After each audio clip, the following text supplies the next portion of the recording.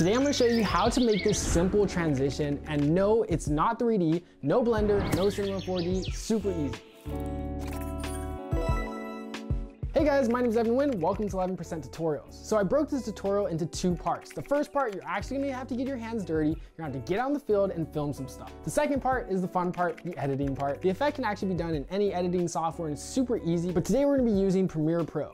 Here's what you'll need: a small rig clamp, a film combo stand, a background sheet of any color that contrasts with your item of choice. Also, pause here. I actually forgot to mention this earlier, but you can actually replace all three of these first few items that I mentioned with a green screen if you have one. No, you don't need one, but it does help if you want to avoid rotoscoping later on. Next is a camera with a wide lens.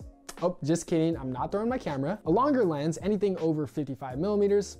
Not throwing the lens either. A tripod, an item of your choice. Today I'm using my shoe. And lastly, of course, the MVP, a string, a chain, or anything thin and rope-like. Don't worry, I promise all this stuff is important later on, just trust me. Now it's time to film. First, set up your tripod and get a wide shot. Try not to move the tripod at all during these first few shots for continuity. Now, regardless of whichever object you pick, you have to get two mandatory shots: the throw and the catch. For my first shot, since I picked my shoe, I pretended to kick my shoe into the air, then I simply pretended to stomp and catch my shoe as if it landed back on my foot. This is important for making sure that your viewer can follow the motion of your shot. And try to keep the focus of the object motion on the center of the frame. This is me messing up a bunch of times. Also, I should mention that I did grab a close-up shot of my shoe as I caught it. Now it's time for the fun part, but first you need to switch out for your longer lens. For this part, you'll need your stand or background or your green screen. Pin on the green screen actually, we'll come back to this later. You'll also need your object and your string here. Attach your string to your object. I'm looping this chain through one of my laces of my shoe. Look at that. That is the face of focus right there. And then once you're done, you should be able to hold your object by the string itself. I think you can kind of figure where this is all going, but essentially you're just gonna hold your object in front of the background and spin it by the string. This is also me realizing that I'm gonna have to hop around because I didn't bring a spare shoe. Make sure the entire object is surrounded by your background and spin it slowly. If you can't control a slow spin, then just shoot it in 60 FPS or above. It's also very important here that you make sure you have a steady hand and don't lift or raise your hand too much because you have to account for that in post. Once you finish filming your object, remove the stand and set your camera to photo mode. I'm turning my camera vertical and taking a few wide shots of the empty space that I use, making sure that I get the sky above it. Very, very important. Now it's time to edit. Really quickly, before we go any further, if you ever run out any cool visual effect ideas or need new transitions and effects for your projects with a fast turnaround, you should definitely download our editing presets at our website 11%.net. We have preset packs ranging from transitions and camera shakes all the way to cinematic title cards and 4K overlays. Also, right now, if you buy one preset pack, you can get a second pack of your choice entirely for free. Saving time is the best investment any editor can make for themselves, so whether using Premiere Pro, After Effects, or another editing software entirely, these packs are super easy to use, saving you hours of work. Make sure to check them out at 11%.net while this buy one get one free bundle lasts. Now let's get back to the tutorial. First things first, load up Premiere Pro and import your videos. Okay, wait, stop.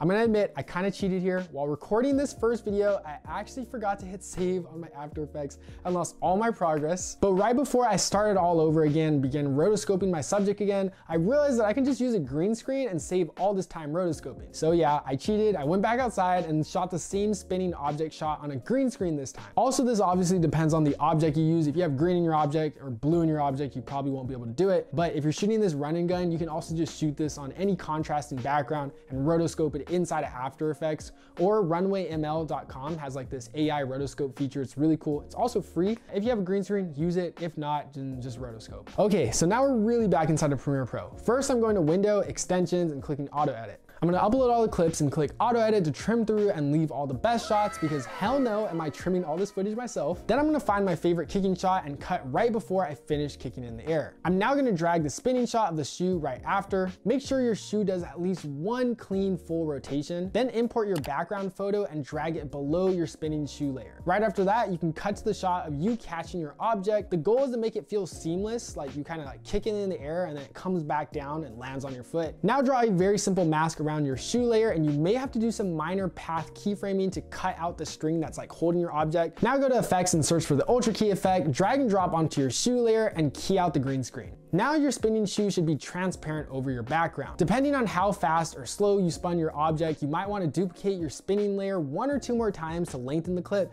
then select all of them, right click and nest them together into one layer. Now it's time to speed ramp this effect. Right click the FX panel on your nested shoe clip and select time ramping and then speed.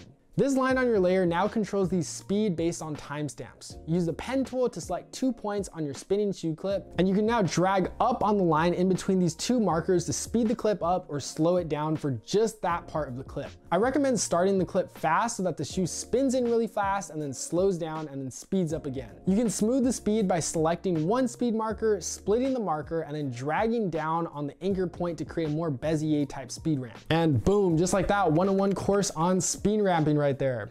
Y'all should really pay me.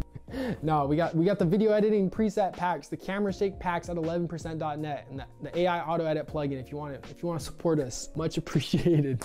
Also, go add a Gaussian blur to your background photo so that it becomes more blurry and out of focus. And then we have like a cool depth of field effect. Here, you may also want to set keyframes and animate the position of your spinning shoe layer or your spinning object layer. Whatever you want it to do, like pop up, slide down, or do a certain direction motion. It really all depends on the item and like whichever movement that you shot and you like pretended to throw it. So if you throw it to the right, then make sure you animate your object coming in from the right. Or if you threw it up, then make sure you animate your object, the position of the object coming up. So just very, very dependent on what you shot. I just animated the position of my shoe to start at the bottom and then just slowly move to the center of the frame. You can do so with simple keyframes. Also, before we move on, you also need to animate the background photo to make it look like your object is flying upward. So make sure you start the photo at the very same shot as your original clip, then click the keyframe position at the very beginning of the clip, then go to the middle of the background image, drag it to the top, and then go to the end of your clip and then drag it back down. Right click these keyframes and click Bezier, so that way we have that animation applied to your background photo. Now it's time to spice this all up by adding the camera shakes.